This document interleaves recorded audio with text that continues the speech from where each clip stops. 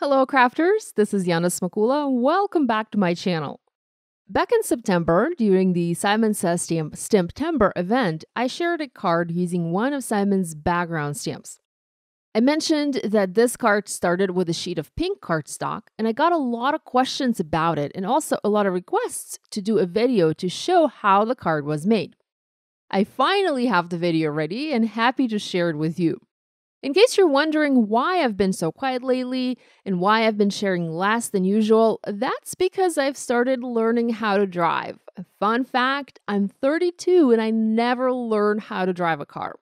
So I have finally decided it was time to learn, and now I'm going to driving school 4 times a week, and it's draining a lot of my free time, leaving me less time for card making. But this is something I really need to learn, and I hope you'll stick with me during this 3-month period.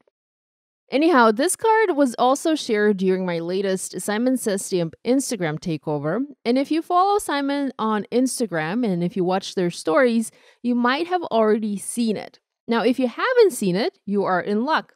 But even if you have seen it, I hope you will enjoy this video as I will go into details about the what and why and all that good stuff.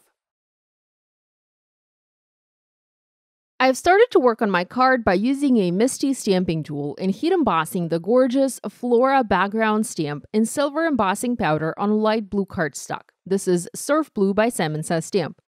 I've done all the usual things for heat embossing and have already inked up my stamp with clear embossing ink and have stamped the image onto the paper. You can try the technique I'm sharing with other stamps, but I honestly haven't really been able to find a background stamp in my stash with which I could replicate this idea. So I guess this technique in this tutorial is applicable specifically to this background stamp. I've used silver embossing powder here to heat set the outline. You can change the colors obviously and go with gold, rose gold, white, whatever your heart desires. I think this background looks stunning in just any color. I use my heat tool to heat set the powder and melt it in place. Then I trim the background to a more manageable size, to 4 1/4 by 5.5 inches actually, and this will make the front of my card. I will be doing a lot of coloring in my next step, and I don't really want to color anything that's not going to be used on a card to avoid wasting the ink from my Copic markers. I'm going to start by coloring the background. This seems odd, coloring the background very odd, but the idea here is to use colored cardstock that will represent the color of the flowers. So whatever color you want your flowers to be, use that color of paper for the background. For this card, I used pink. Here, I want the flowers to be blue, so I'm using blue. Now, why are we doing it this way? We are doing it this way, the reverse way, because you can't really color with Copics on dark cardstock. You cannot take a light blue marker and color black paper to make it blue, but you can color blue paper to make it black.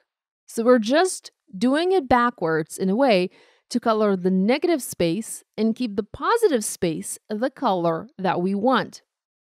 Now, if you aren't comfortable coloring with Copic markers next to the heat embossing, I do have a great video tutorial showing a work around that. I have it linked right here. Be sure to watch it.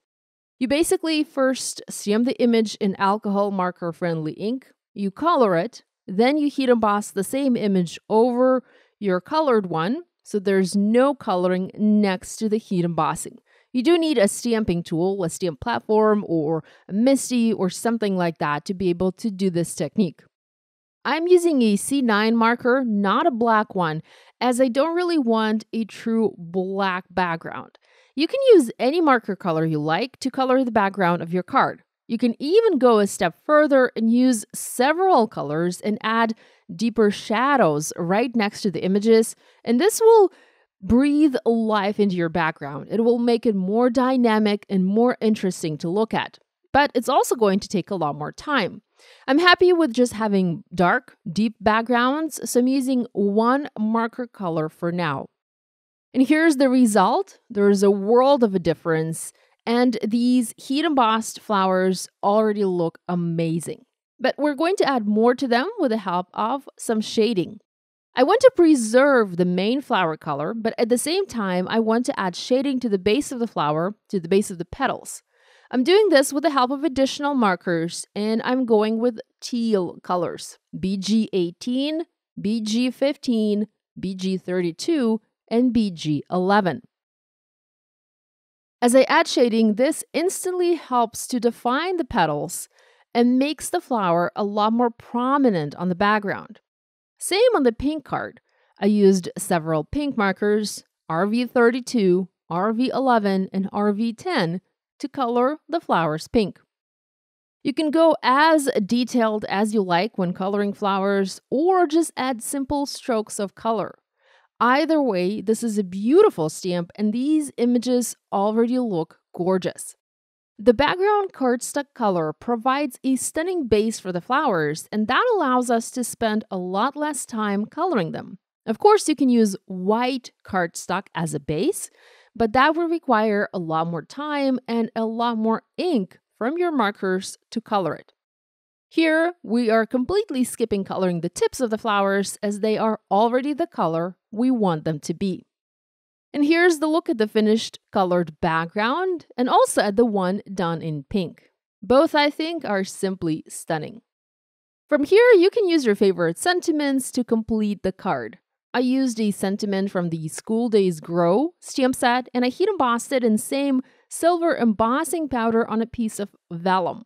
Now, vellum is a tricky material to adhere without the adhesive showing, so I planned the vellum strip to be longer so that I could wrap it around the card panel and adhere it from the back.